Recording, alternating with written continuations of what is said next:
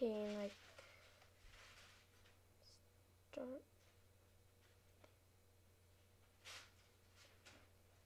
Then for mask background.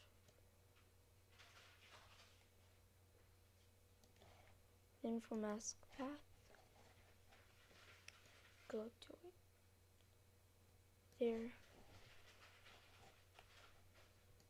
And basically gonna make like a sort of a raindrop shape.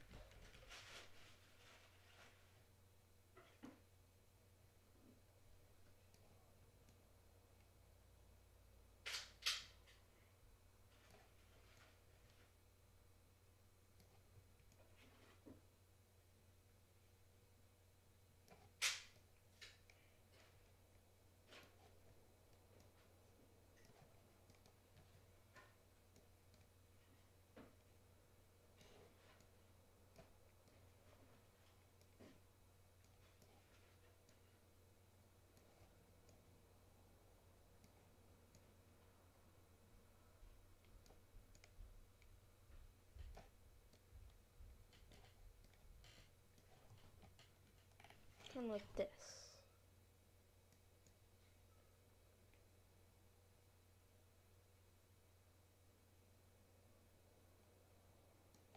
Then with the data keep frame for position,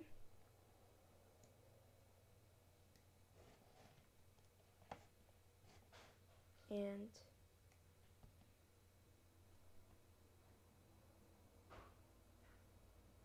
go forward about 3 frames, just dragging across the screen. Like that.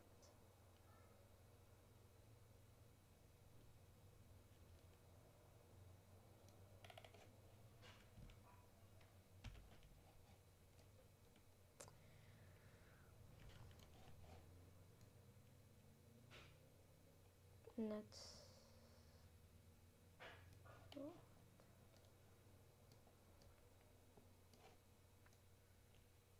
okay. Then, of course, add glow.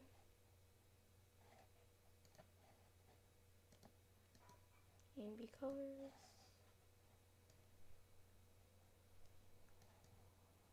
For just like a very light crayon color. Then moving to slightly darker crayon color. This time making it a bit darker than the lights. Like that.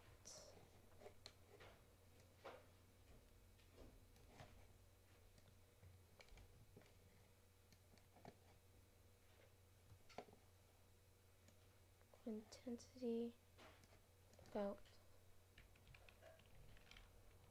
10. The radius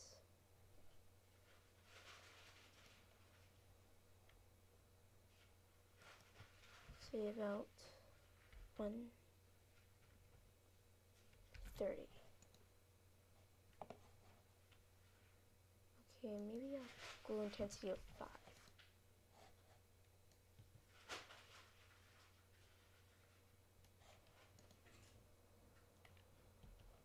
I'm gonna lower the opacity to about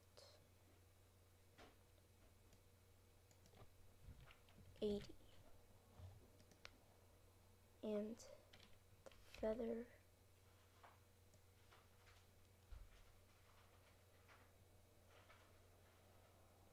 to 100.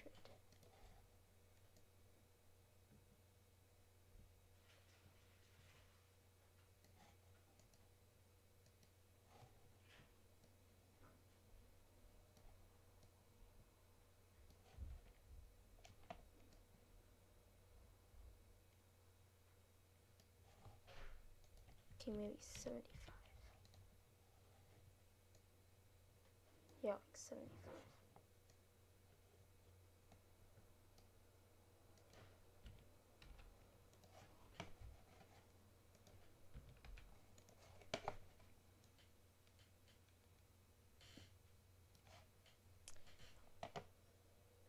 Okay, maybe the opacity to 90.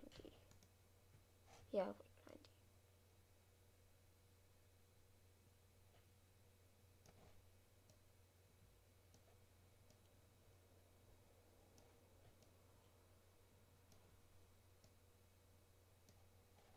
Okay.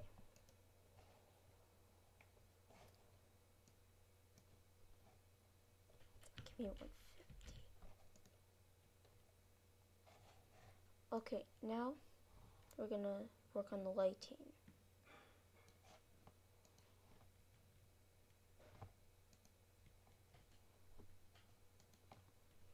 So, I'm gonna make a new adjustment layer.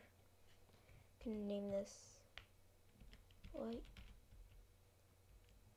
lighting, which does not make sense. Okay, and basically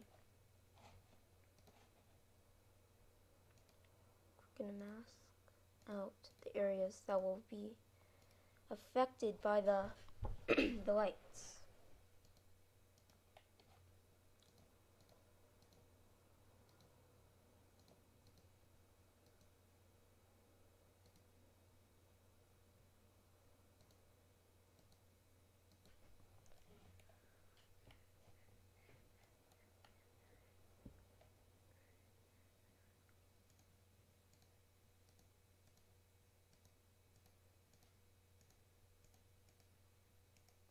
Whenever there's like lighting involved from like some sort of weapon, no one ever thinks of adding light onto the weapon itself.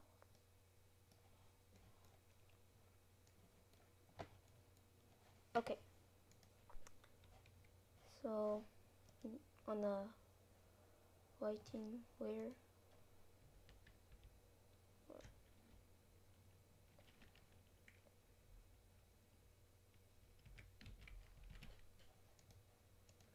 on lighting layer selected, go to effect, color correction, curves,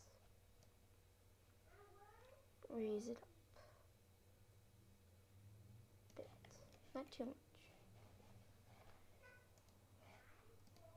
Add a bit of lighting.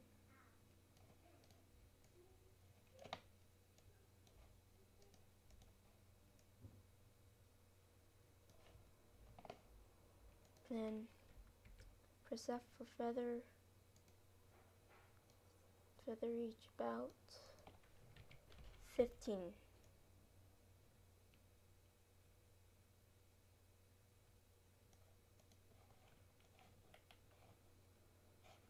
Then parent it to the null, so it follows it.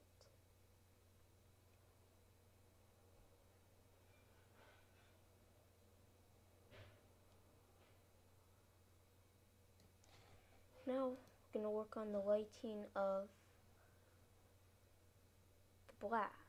So create another adjustment layer, name it blast lighting. Then of course have a curve adjustment. Well, we have to add masks. So basically I'm going to mask, try to do this quickly. So I'm masking all of the parts, like big areas that will be affected.